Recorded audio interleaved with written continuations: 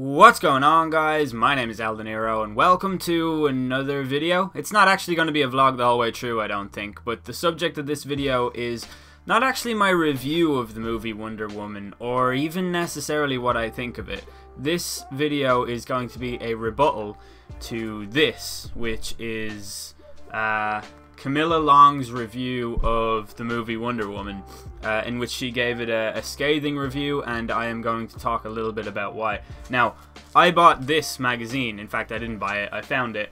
But the original review is in the Sunday Times and it's behind a paywall. I'm not going to read out the entire review because I think that would be ridiculous if the original content is behind a paywall, but I am going to quote the relevant paragraphs and then give my opinion on them. It's not often I do this kind of video, but it's not often that I just get inspired by other people's writing. So I hope you guys like the video, and if you want to see more stuff like this, I mean, sure, let me know. This video will contain very light spoilers for the movie Wonder Woman. Nothing that will ruin the movie for you, and if you have seen it, sure, all the better, because that will help you decide whether or not you agree with me.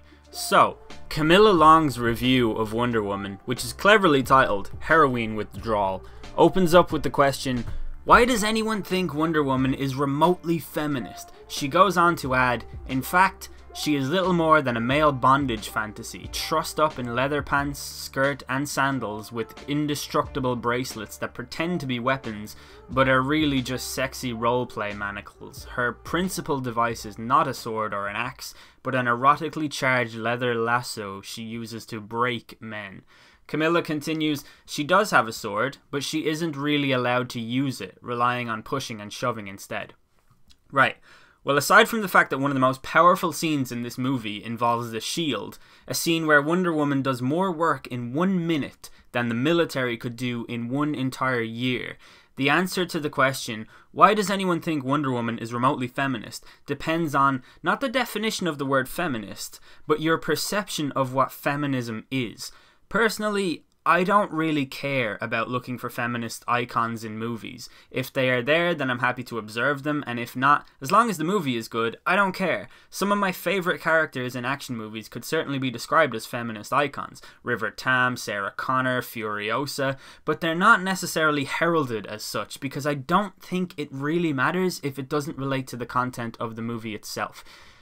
The definition of feminism is the advocacy of women's rights on the ground of the equality of the sexes. If you observe the movie purely through this filter, I think it's plainly logical to say that this is a movie with a feminist message, or at the very least a feminist message of sorts. Camilla says in her review, it's just another rehash of the age-old male erotic fantasy featuring semi-naked but excitingly angry women repackaged for a new generation of domination-curious teenage boys.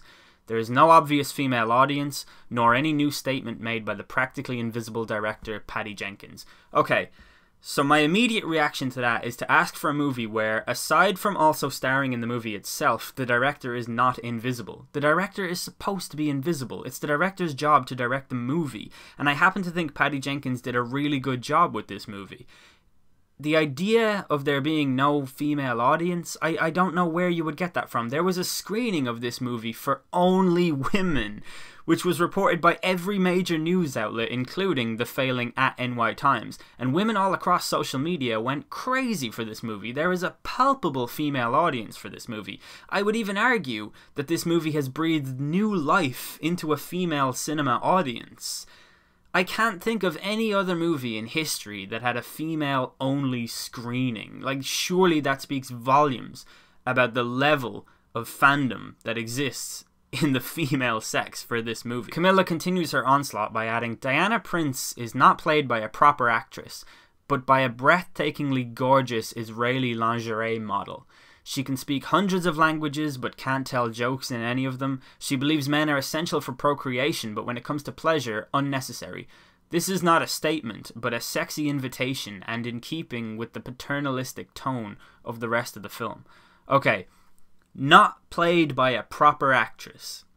So to be clear, Camilla Long is calling for a real feminist movie, while simultaneously intimating that a woman cannot be a lingerie model and an actress at the same time.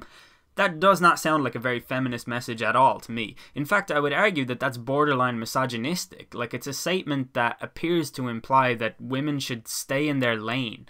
I honestly cannot understand how someone can reconcile that mode of thinking with a rallying cry for feminism in movies. Also, the idea that she's really smart but can't also be funny is preposterous. The arc of a character who is close to God status in their homeland but struggles with emigration into a new time or a new world is actually a really common trope that's prevalent in many movies that have strong male characters. The best example of this is Thor, a mighty warrior and not to mention a freaking god. This guy doesn't know how to behave in a coffee shop and he tries to buy a horse in a pet shop. The struggle to adapt is there to point out the difference in culture and lifestyle, not to belittle the character's abilities or intelligence. It's certainly not another way that the patriarchy holds women back. This is the wrong movie if that's what you're trying to complain about.